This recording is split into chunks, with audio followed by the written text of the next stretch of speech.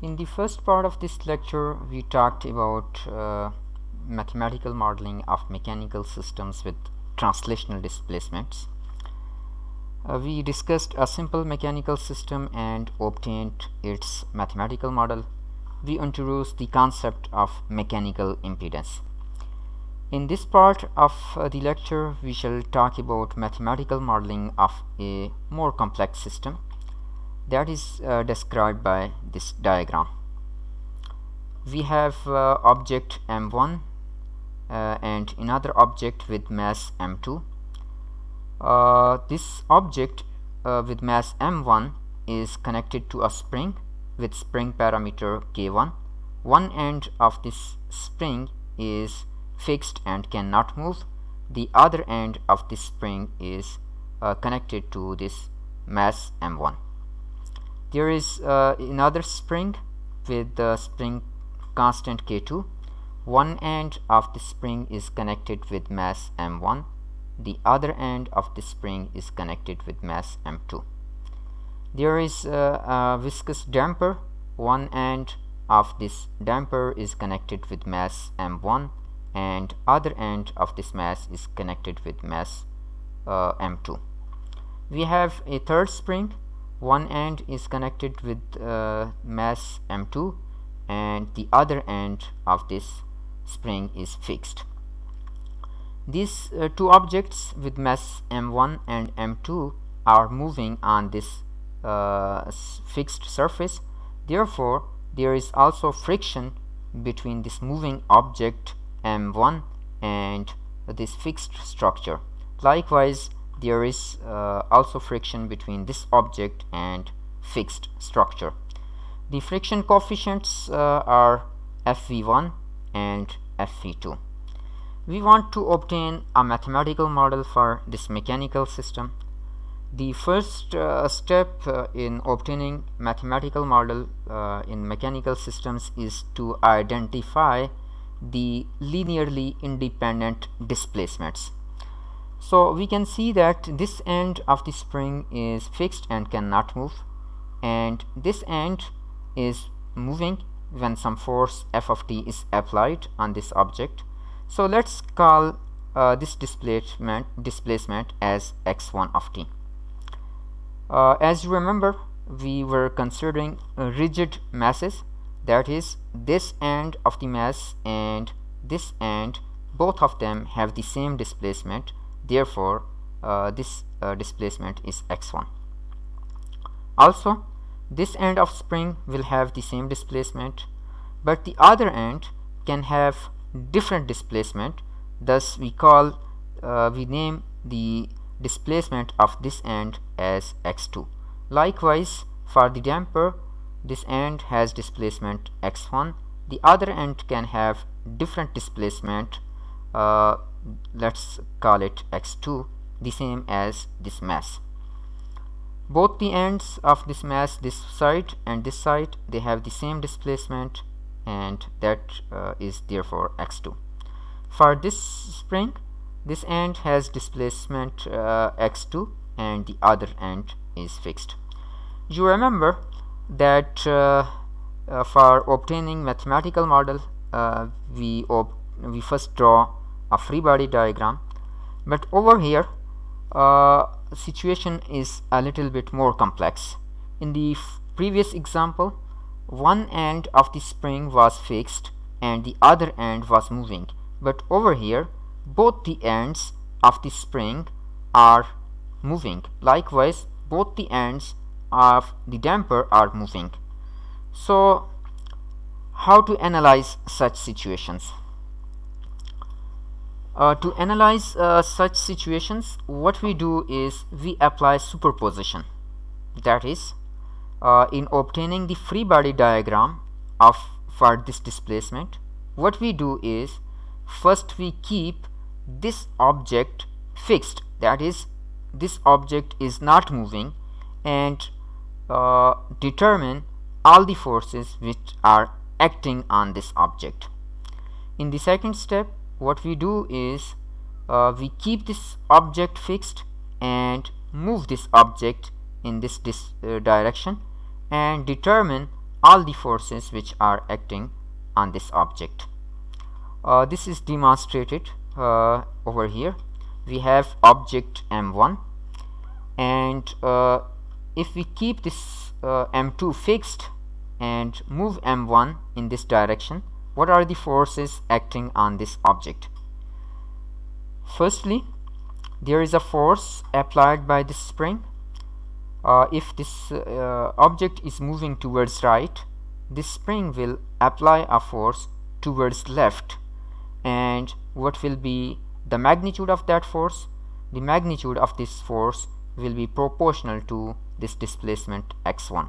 That is, the force exerted by this spring on this object is towards left, and its magnitude is k1 into x1 of s. We are directly writing everything in s domain.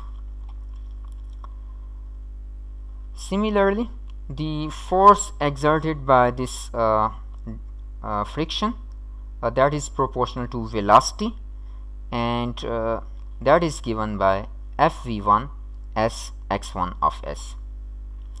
There is external force applied to this object, which is F of t.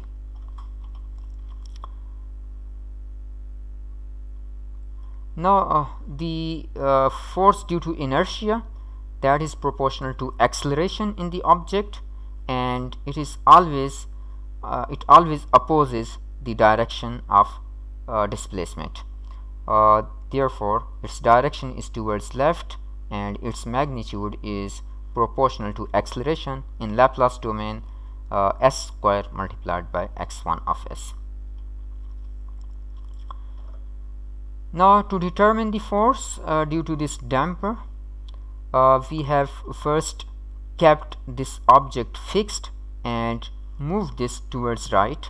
If this object is moving towards right, this damper will apply a force towards left, and the magnitude will be proportional to the derivative of this displacement r. In Laplace domain, that force is given by Fv3 into s multiplied by x1 of s.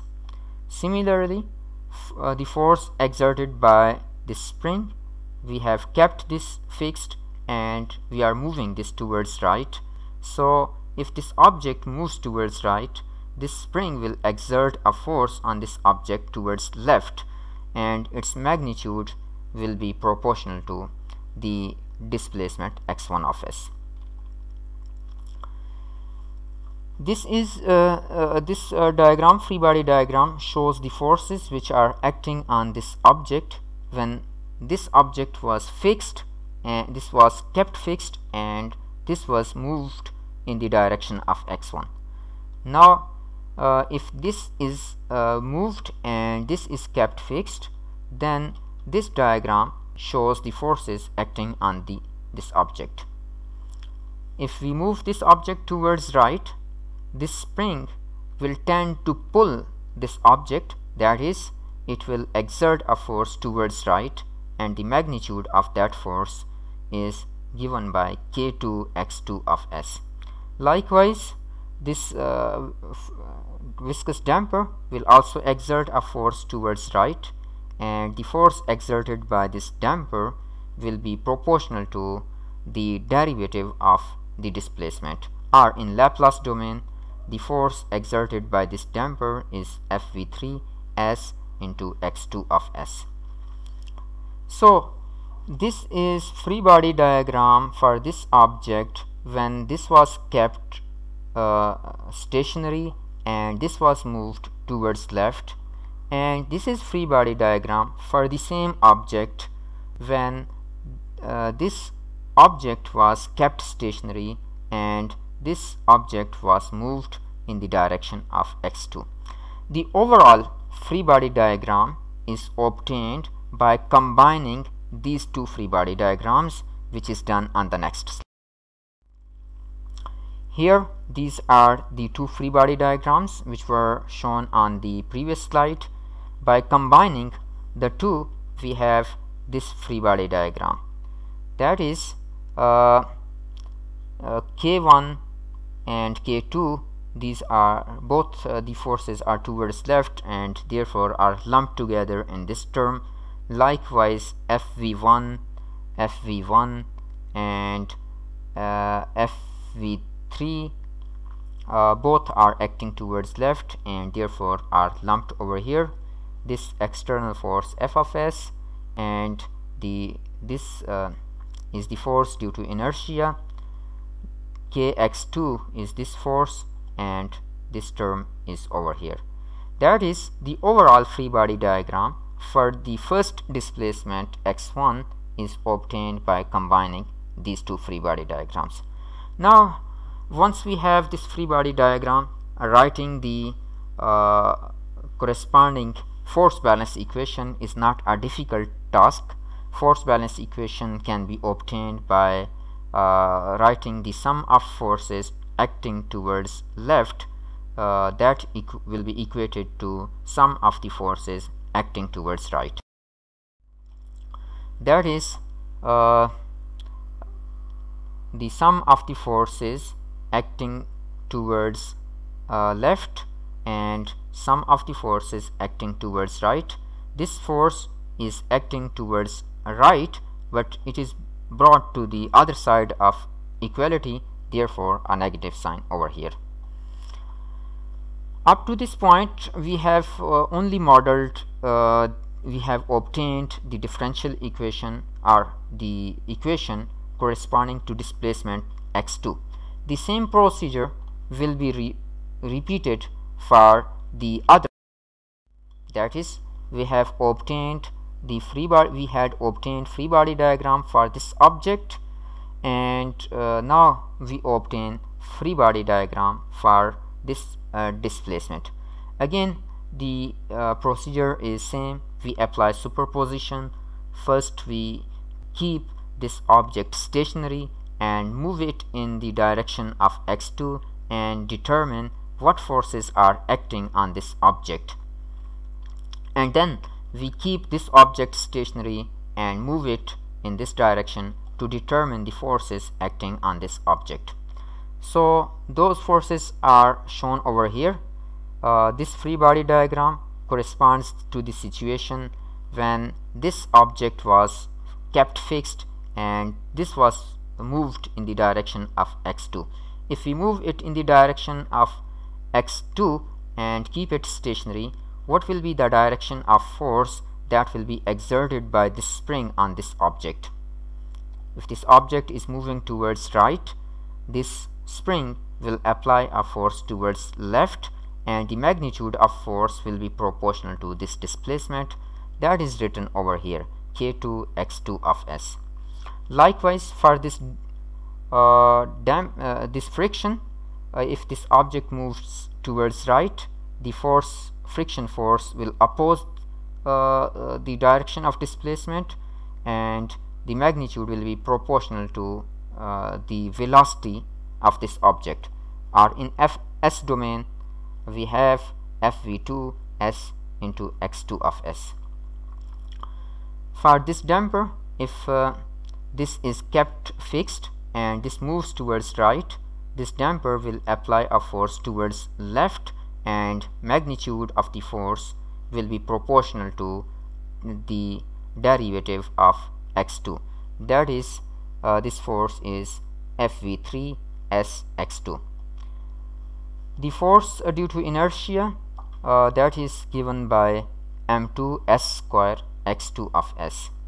And if this object moves towards right, this spring will apply a force towards left. The magnitude of that force will be proportional to this displacement x2. Therefore, the force exerted by this spring is K3 into x2 of S. This is free body diagram for this displacement when this object was kept stationary and this was moving towards right. Now we repeat the procedure.